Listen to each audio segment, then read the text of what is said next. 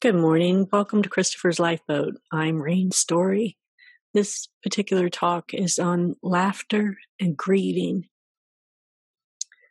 You know, it doesn't seem like the two fit. They seem like a complete dichotomy, right? How can you experience laughter when you're grieving, especially if you're grieving the loss of a child? How does that happen? How can you laugh? Why should you laugh? Is it even healthy to laugh? But more importantly, is it moral to find laughter in grieving? But you can only stay in that deep, dark place for so long, constantly. You can't remain there. You won't survive. You cannot stay in that place for a long period of time. And laughter, whether it arises from a memory or a present situation, it's the soul reaching out, searching and saying, I want to survive. I'm not ready to quit yet. Now, as for people who say that laughter and grieving at the same time is inappropriate, my opinion is be careful about letting people tie you down to a stigma or their perception of what grieving is or what it is culturally or socially acceptable in their eyes. Because if your soul, your deepest soul, is reaching out toward laughter and joy, crying out, I want to survive, I don't want to quit. I still see value in this life. It's a beautiful life. It's living, and I want to live again. I don't want to be grieving all the time. It's killing me. Well, let me tell you, laughter is life. Grieving is the heart, human heart, yearning for a life that has already passed. This transition to something else. But life itself is laughter and joy in this present moment. And as human beings, we must have laughter. We must have it. So to those that say it's socially or culturally unacceptable to latch on to laughter or any kind of joy during bereavement or grieving, which is when we actually need it the most, well, they want to tie you down to their box of judgment. Whether they mean it or not, they're manipulating your ability to survive. And in that way, they don't lose control of what they perceive as acceptable social behavior or cultural structure. So if you go with the box, you will undoubtedly get stuck in depression. You can't get out of it. And as, this happens for some of us, you can even get stuck in the ever-recycling suicidal tendencies, because we do try to stay tied to that box for so long. But we must have our hearts and our mind unbound and able to receive joy and laughter. It is truly the medicine that cures everything. Now, although losing my son almost took my life, I didn't really want to die as much as I thought I did. My soul was screaming out to live. When my son Christopher came to me that night, touched my hair, the ghost of him telling me, Mama, I want you to live. I don't want you to be so unhappy and sad all the time. I'm okay where I am. You get out and go live. Do it for me because I can't anymore. And then he was gone. He was telling me to live, to appreciate every beautiful moment in living. He was telling me to find laughter and value and beauty in the life that was right before me. Because you know what? Eventually my life is going to end too. And why spend the remainder of that time that I have left here on earth in a completely devastated, non-functional, non-productive, and miserable state of being? Because my heart is hurting so badly. Complicated grief. Oh, yes, I have it. My heart carries the sorrow of losing my son every single day. And if I allow my mind to constantly look backward and re-experience the crushing emotions of that day over and over again, then I am relinquishing the beauty and the power of the gift that is this moment. And I'm giving it to the power of the past. I have to continuously learn to recalibrate my thinking so that I can maintain a workable flow of my complicated grief, alongside a meditated and deliberate focus on right now and my hope for the future. I have to take the controls and rein my brain back into the place where I choose when and where I can afford to have those moments of heartbreak, and to release the grief that is now a part of me forevermore. I accept that. However, I don't accept that it must rule over me or my life or my relationships or my happiness or my quality of life. My son has, or losing my son has in itself forever changed that quality of life. But to give it the control and power over me to say that I can never be happy again is to succumb to death. Complicated grief cannot have that kind of power over my life. No, I take my power back, and I determine when and where it is okay to express and release those emotions in a safe place. Complicated grief, or CG, doesn't get to call those shots anymore. To submit to CG and let it have total power over you, that's not survival. It's completely unacceptable. What my heart really needs in order to maintain control and survive is this joy, this laughter, peace, and love that I have deep inside myself and all within those around me. And as for those that will tell you that laughter and grieving are incompatible, wrong. No, that's not true. And I mean that in the most kind and affectionate way, but seriously, they either haven't walked in our shoes and don't understand, or they have been in our shoes and themselves submitted to societal and cultural rules and regulations that stifled their ability to heal. And they feel that's the way it should be. And for these, I feel empathy. But please, don't let them set your standard. Don't let them tell you how you must grieve and what is acceptable for you. Now, I understand that some of you feel that you're committed to your communities and your cultures and your societies, and therefore you must adhere to those rules that you are judged by. And I am not by any means condemning your culture.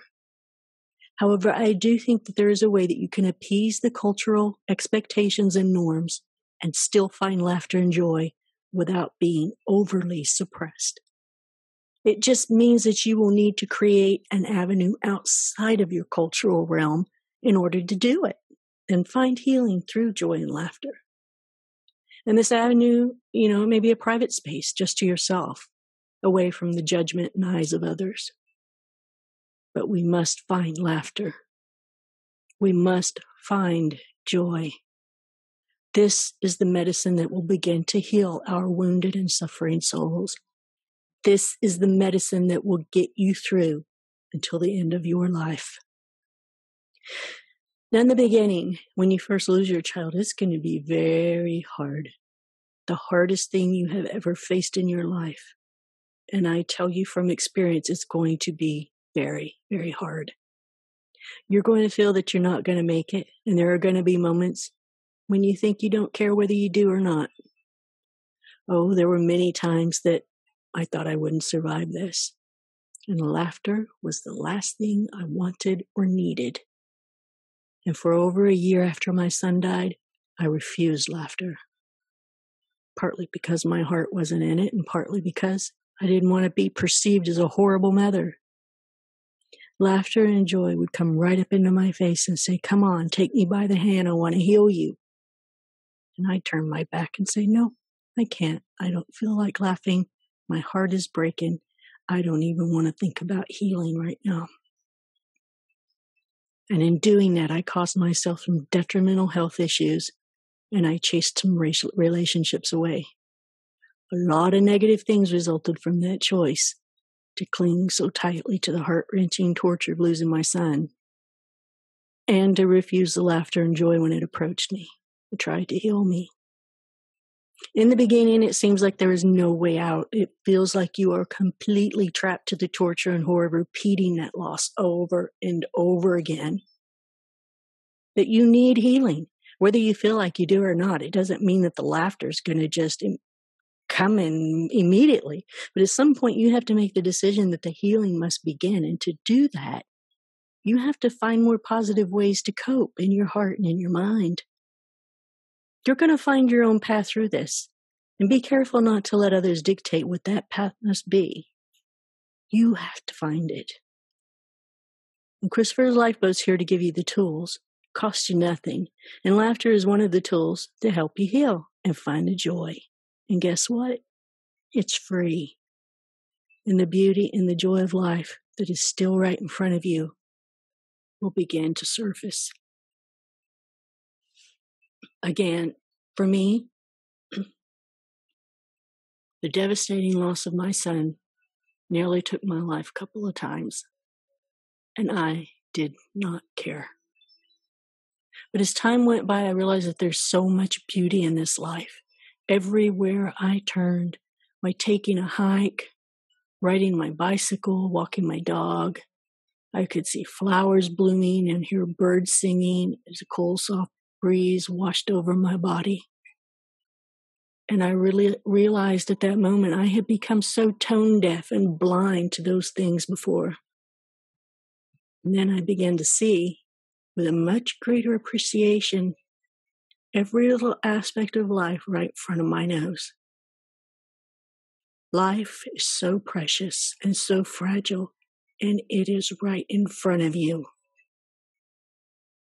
We tend to be hurried and look right past it.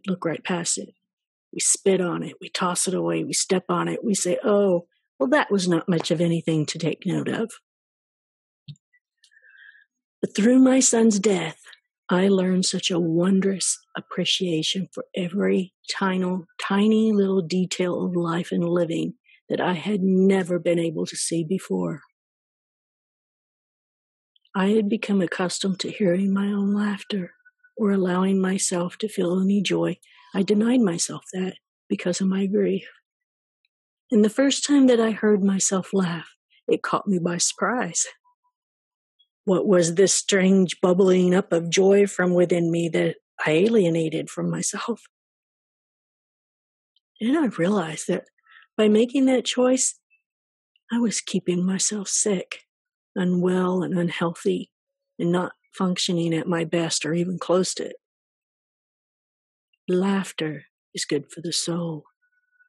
That is absolutely true.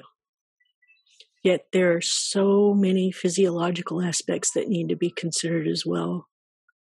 There's the chemical reactions that occur in the brain, the dopamine and other chemicals that are released when we choose to feel certain emotions.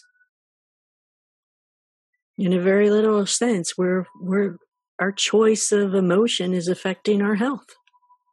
It's very true. And laughter and joy are necessities to who we are as human beings, and they have a dual purpose in our lives. First, they are hardwired into our essence spiritually, emotionally, physically, and they are simply crucial for our existence and survival. Secondly, their presence, or lack thereof, determines our quality of life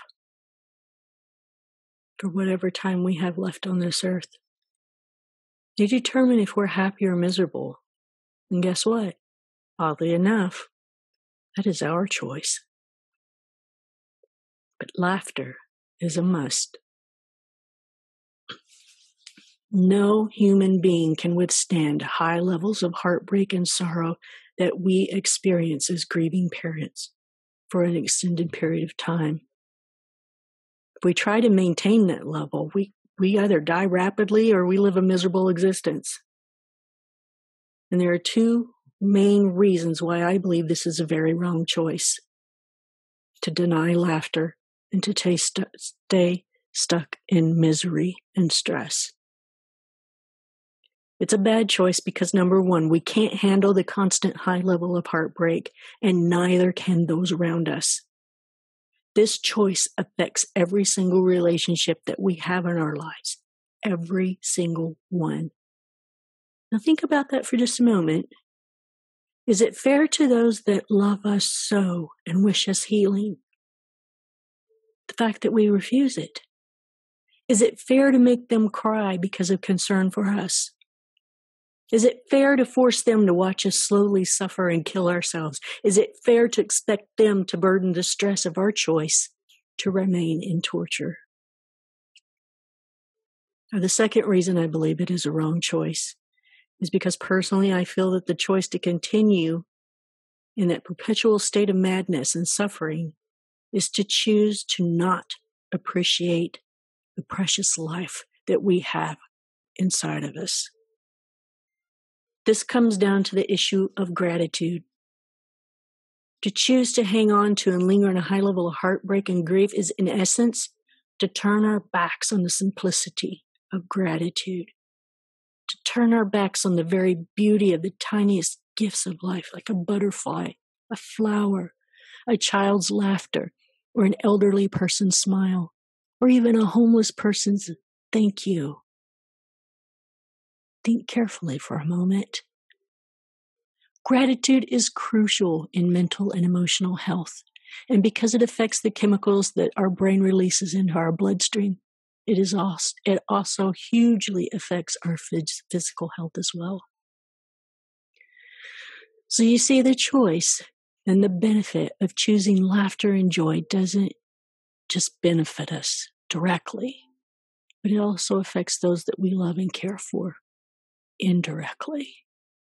It absolutely affects every one of our relationships. Here's your sign. If you feel that people are alienating you or distancing themselves from you left and right, it's usually because they just can't handle the choice you've made to hang on to that high level of heartbreak and sorrow. However, when you choose to allow yourself to experience laughter and joy, you begin to attract laughter and joy and positive relationships back into your life. And these relationships are and will be the support net that you need. They see that we're trying and healing, and therefore, because they love us and care for us, they want to be a part of our healing and support. And they want to assist wherever they can without feeling that they have to distance themselves because of so much intense pain. Laughter is healing. So despite what the socially or culturally accepted norm is, and we all had them, we are all still the same. We are all human beings.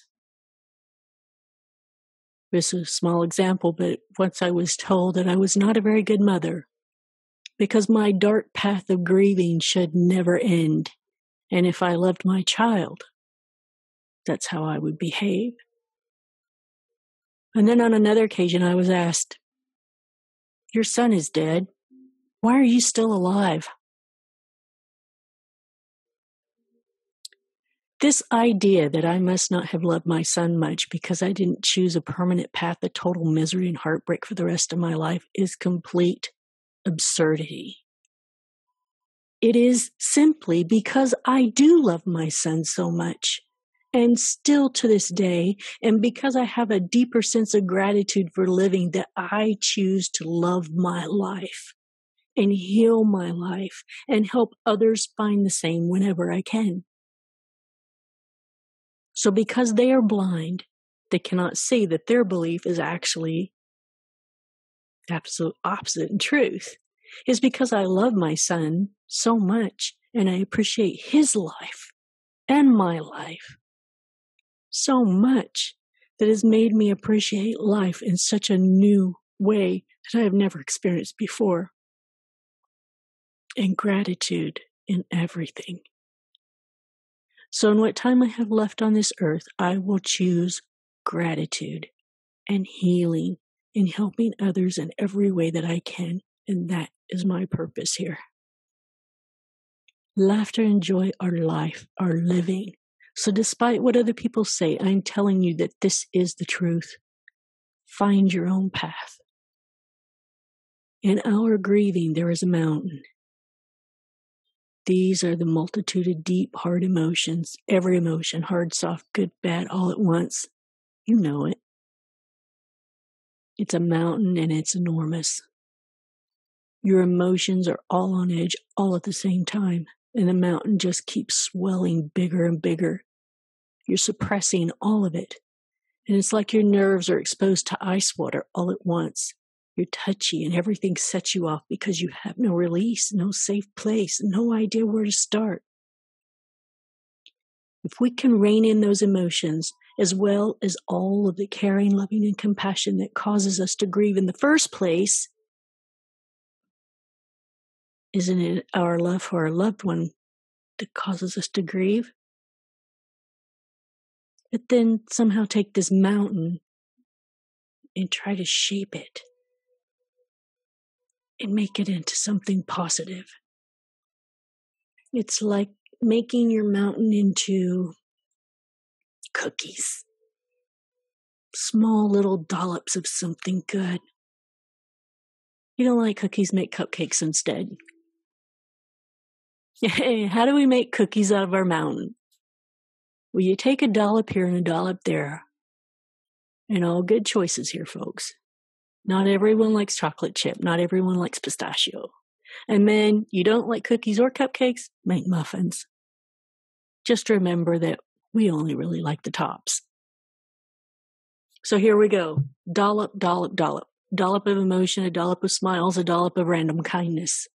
Dollops of empathy, dollops of care, love, peace, joy. And let's give that now away to others. That's right. You give it away to others for 2 reasons. First reason, dollop by dollop, it helps us release the pressure cooker of pent-up emotions that we're suppressing. And this will greatly facilitate our healing process. A cookie, a cupcake, a muffin can be a smile to somebody else who appears sad. A dollar bill to a homeless person. Helping someone across the parking lot with groceries. A hug to a lonely elderly person. You never know what they may be going through. And although it's hard to imagine, they could be suffering more than you. We cannot know unless we take the time to reach out, listen, and share. And in doing this act, it helps us release a dollop of pressure and tension from our own situation in the most productive and positive way possible. Now, don't be tempted to hoard all those emotions and cookies to yourself. It's not a healthy choice, and that will only result in a negative path.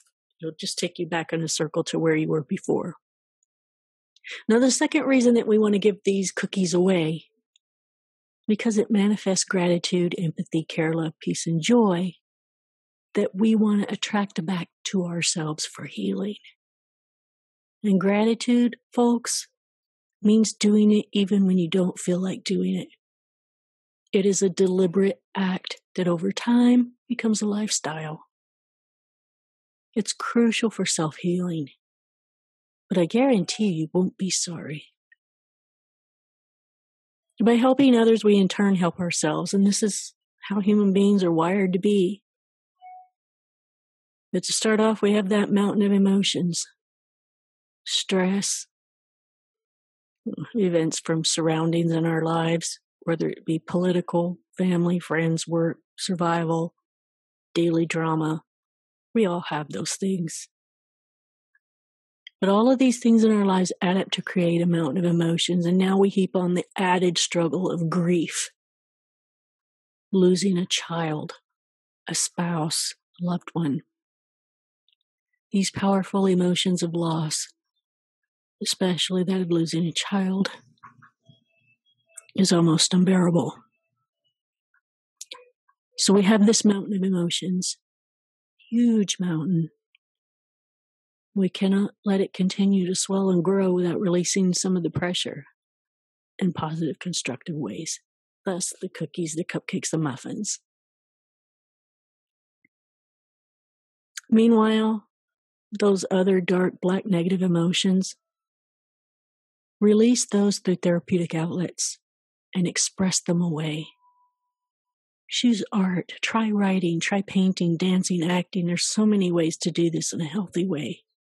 And you have so many choices to begin, but you have to choose to do it and then just do it. So whatever the therapeutic outlet is that you choose it, find it, and do it. And in this way, you won't harm yourself or others, but you release the pressure in the pressure cooker, and you begin to heal. So laughter and grieving, is it a dichotomy? Or is it something that is more of a collaboration?